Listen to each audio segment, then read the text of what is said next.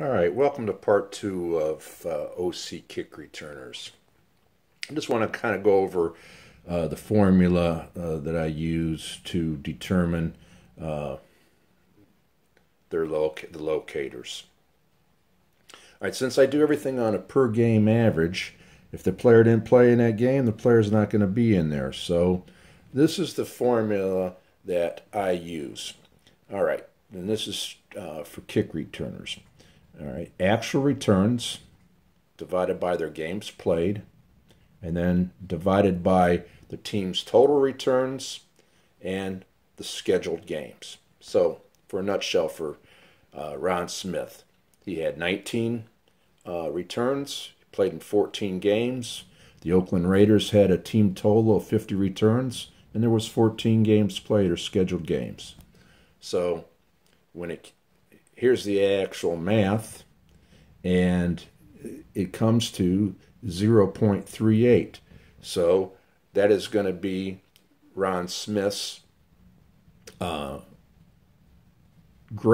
or 0.38. Now, everything I do is on automated locators, but this video, I'm treating it like you're doing it old school, and you're handwriting it out and plugging it into the dice range calculator that I have on my site, ogard62.net, and to generate the dice roll numbers. Okay, so here are all the dice roll numbers.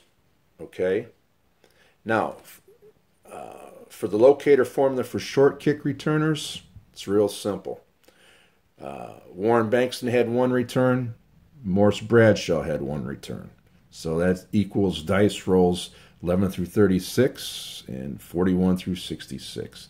Okay, let's go to the computer. I don't know if you can see this. All right. All right. Here it is when I plug it into the dice range calculator. Now, if you remember, if we were starting the season, Harold Hart was out opening week. So bear with me as I go ahead and get rid of him. And see, now it changes the locators for week one, and this is what I would annotate, on my score sheet or wherever I was keeping it, or if I was doing it automated like I do. These would be the dice range numbers for week one. So whenever it was a traditional kick, i.e., you would refer to this. And then, of course, on week two, you would go ahead and put Hart back in, and of course that would change the locators. All right, let's kind of go into the method of play here. Real simple. Just like we did determine locator on a week-to-week basis, and annotate the dice rolls. All right, so week two we would go ahead and put Hart back in, and of course that would change the dice roll allocations. All right. Now, whenever the board indicates that the position designated code is 09, 010, or 011, you go ahead and either roll the dice, or if you're using, like I do, an automated locator, you are going to look at the kick returners column, the players that are designated as kick returners. I had people say, well, Greg, 011 was designated as an OC, and I get that.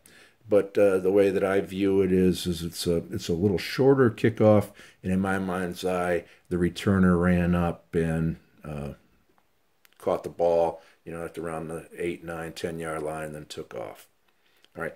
If it's any other designation code, all right, then 09, 010, and 011, i.e. like 04, 02, 05, that is when you refer to your short kick returners.